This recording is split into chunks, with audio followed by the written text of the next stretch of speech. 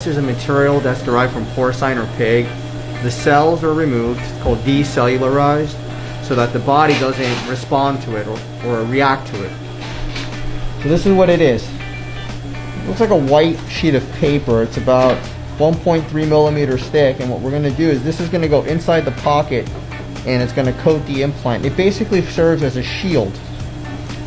The implant will be below this, the breast tissue will be above it, and it acts as a barrier to prevent contraction from coming back. So if you use Strattice, the probability of capsular contraction coming back is still around 2 or 3%. If you don't use it, however, it could be as high as 50. That's why I always recommend using it. This is breast tissue. This white stuff is Strattice. Now if I kind of go here, you can see below that there's implant. So the implant is below the Strattice. The Strattice is forming a barrier between breast tissue, which is above it, and the implant, which is below it.